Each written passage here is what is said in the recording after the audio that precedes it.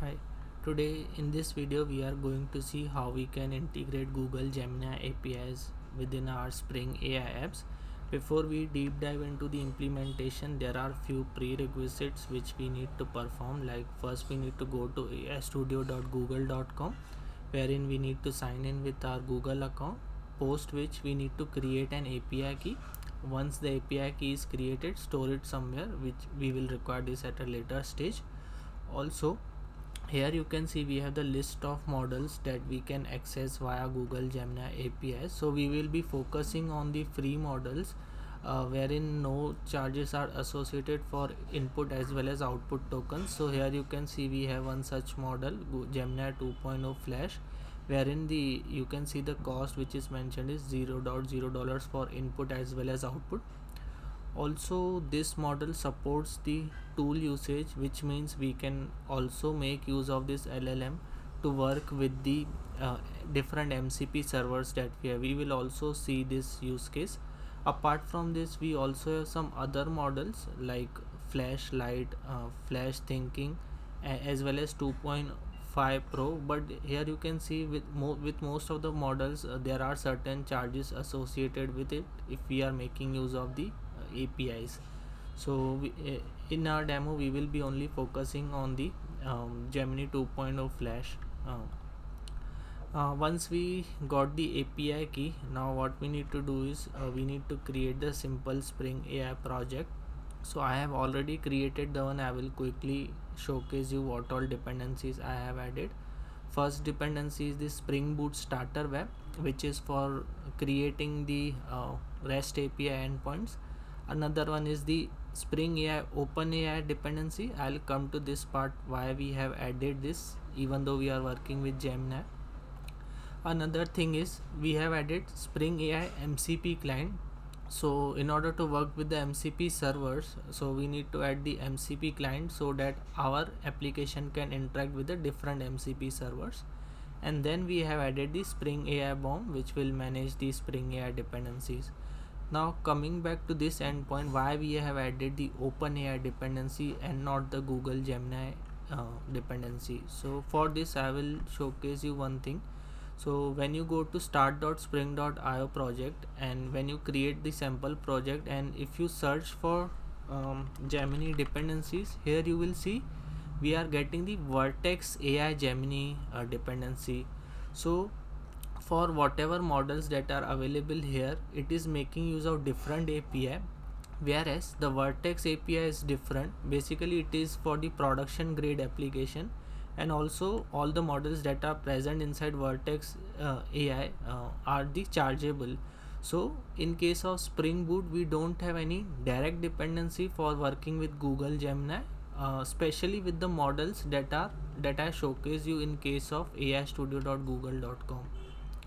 So what we will do, Google has provided one functionality wherein we can make use of Gemini APIs that are compatible with the OpenAI libraries as well. So here you can see Gemini models are accessible using the OpenAI libraries.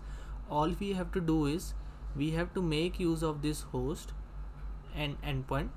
We need to provide our Gemini API key, which we have seen earlier, and we have to specify the which model we want to work with. So in our case we will be working with Gemini 2.0 Flash. So we are making use of this functionality to call the Google Gemini APIs. Now coming back to this part, even though we have added the OpenAI libraries, but we will configure the endpoint and host that we have seen just now. So here you can see in case of OpenAPI, we will give the Gemini API key that we received.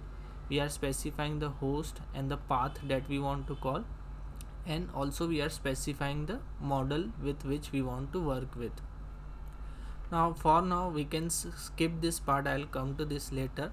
So once we have configured the Gemini API within our application, we will see one simple controller wherein we have created one simple endpoint MCP interact, which is useful for interacting with Gemini 2.0 model. So it is making use of the chat client. Then whatever input we will receive from the user, it will send that input to the Gemini LLM model, and whatever response we will get, we will directly return it back to the user. Now coming to the chat client, we have the chat client config.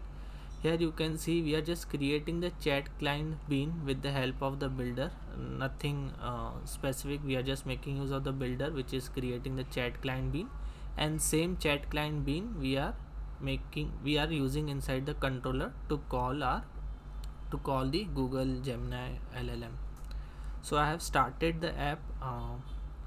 Here you can see we have the chat.ask endpoint. I'm just sending a simple command, hello, how are you, and what model are you based in. Let me restart the app. Yeah, so I'm sending a simple command wherein you can see we got the reply, and here it is saying I am a large language model trained by Google. So this was the simple integration with Google Gemini API. Now coming back to the MCP part, as we have seen here, this model is also Google Gemini 2.0 is also supporting the tools usage, due to which I have added one simple MCP server with which our application will interact. The name of the server is the file system. This is basically useful for working with the files that are available on our local system, and I have provided the access to one of the sample folder which we have created for the demo purpose. So this was the configuration regarding MCP server. Now in case of chat client, here you can see we are creating one separate chat client. Just for the demo purpose, I have created two chat clients, one without MCP support and one with MCP support. Here also we are making use of chat builder, and inside this we are specifying the tools support as well, which is nothing but related to the MCP. Now we have created separate controller for MCP. So here we have also created simple endpoint which will be MCP/interact, and whatever input we will get from user, we will send it to the Gemini with the help of chat client with MCP support that we have created. So coming back to the Postman, here we have one more endpoint that we have seen just now, MCP/interact. Here I am asking the Gemini API to list all folders that are available under this path. This path is nothing but the same path that we have configured inside our application properties. So I have provided limited access to the MCP server. So when we send the command, here you can see it is also working with the MCP, and it has listed what all folders that are available inside this folder. Yep, so that was all regarding the MCP Google Gemini integration within the Spring AI app.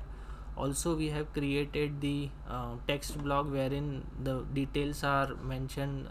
Also I have specified one section wherein the difference between Google AI versus Vertex AI is mentioned in much detail. You can go through it, and the example that we have discussed in this demo video is also uploaded on GitHub. If you are interested, then you can check out the same and try the different possibilities.